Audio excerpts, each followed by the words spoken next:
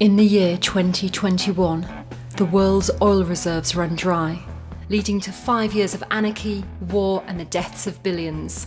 Following the great die-off, the survivors turned to fusion energy.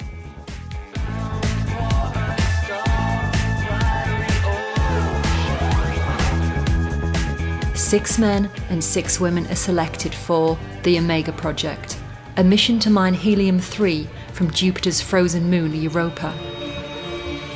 The mission will be overseen by Golem, a supercomputer programmed to sustain the human race.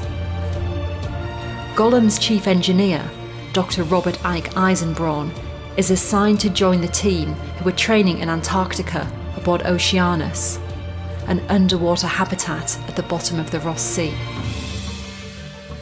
As part of their training, the crew will be cryogenically frozen for 30 days. Ike refuses to be frozen, but the crew forces him into a cryogenic pod against his will.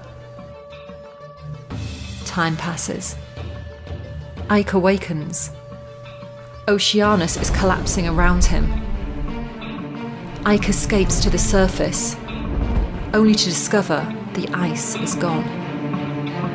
And everything has changed. A cataclysm has struck the moon while he was asleep.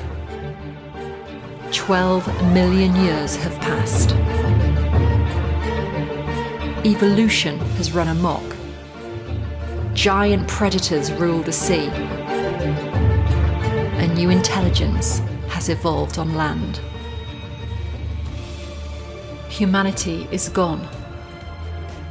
Or is this all just a cryogenic dream?